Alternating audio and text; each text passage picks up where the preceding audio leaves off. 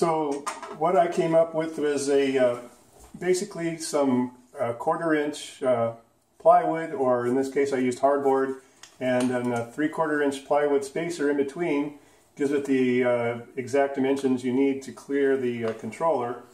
The way it was designed is these cutouts back here allow it to clear the indentations or the protrusions on the back of the controller, and you still have access to the C1 and C2 buttons back there. The USB cable routes underneath keep it out of the way, and you can strap it to the mount. So what you need to do is to go to the RAM mounts that they make these this mounting system. Basically, you buy a little ball like that, and you buy the arms, and then you buy the mount for your particular tablet. So this one's for a Galaxy Tab. It's made just for that. Of course, Galaxy, this is pretty big, probably not what you're going to want to use, but I just have this mount here that I have for it, so I'm going to show you how it works.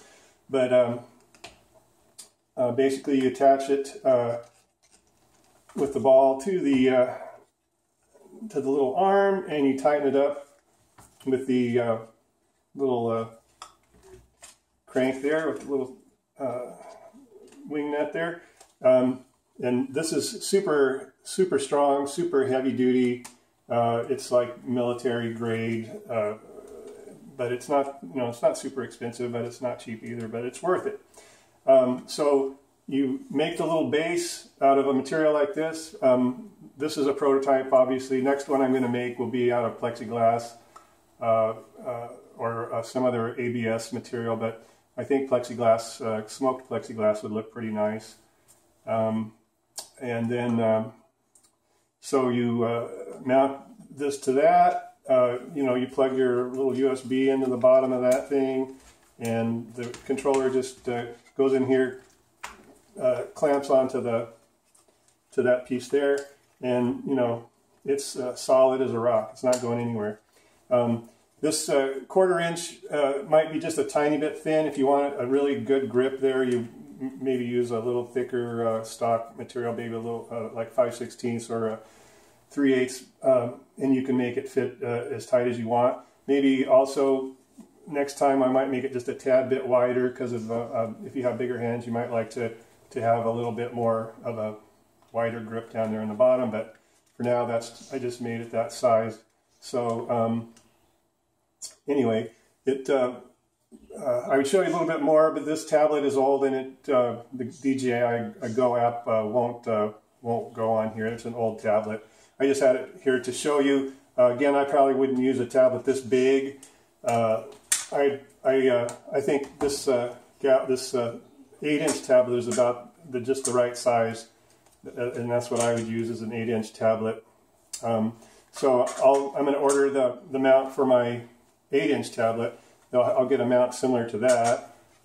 They also make universal mounts, so if you want to just, let's say you just want to reposition your existing phone, you could get the longer arm like that, and you could basically mount your phone up higher like this, out of the way.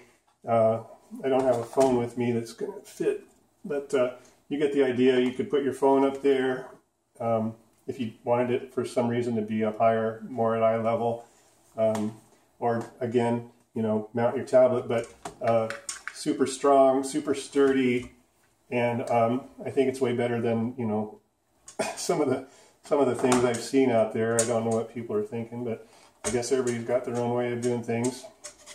So anyway, I hope you like that idea. If you have any suggestions on how maybe to make it a little better, let me know. And I can put the dimensions of this up on the down below in the comments if you want the dimensions. If you want to make one yourself, I'll put some plans or schematic or whatever I can.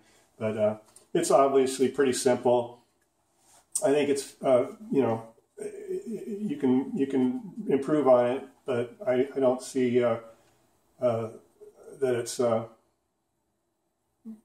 I think you could get this to work for you pretty quickly. So anyway, hope you enjoyed it, and if you like it, say something down in the comments, and have fun out there. Be careful.